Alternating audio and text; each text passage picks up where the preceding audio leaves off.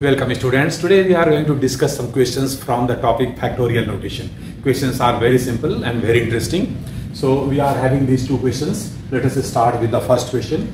Here first question is, we have to evaluate n factorial by n minus r whole factorial, and value of n is given. N is 6 and r is 2. So this will be equal to how much? N is equal to 6. So numerator will be 6 factorial and r is 2. So 6 minus 2, that is 4 factorial.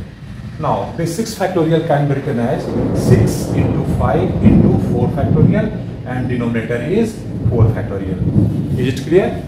We can write 6 factorial as 6 into 5 into 4 factorial, because in this 4 factorial we are having all the factors, all the multiples from 4 to 1, means 4 into 3 into 2 into 1. So we are getting all the factors from 1 to 6 here. So this 6 factorial can be written like this, okay? And this 4 factorial will be cancelled out. So finally we are getting 6 into 5, this is equal to 30. This is the answer. Very simple. And second question. Here second question is n factorial by r factorial, n minus r whole factorial. And this can be written as n is given 5, so numerator is 5 factorial, and r is 2, so denominator is 2 factorial and 5 minus 2 whole factorial, correct? And this is equal to 5 factorial upon 2 factorial into 3 factorial. 5 minus 2 factorial, that is 3 factorial.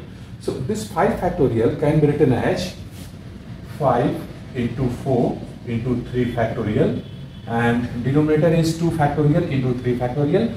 2 factorial is 1 into 2, and this is 3 factorial. Clear? 3 factorial will be cancelled out. We can cancel out 2 here. 2 into 2, that is 4. So finally we are getting 5 into 2, that is equal to 10. This is the answer. So questions are very simple, very interesting. Just you do some more practice so that you could have a good command over this topic. So thank you very much for watching this video. Wish you all the best.